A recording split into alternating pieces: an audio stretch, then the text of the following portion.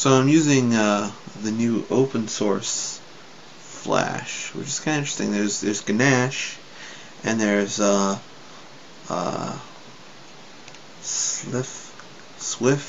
I think they pronounce it, even though it's SWFDEC for Shockwave Flash Decoder.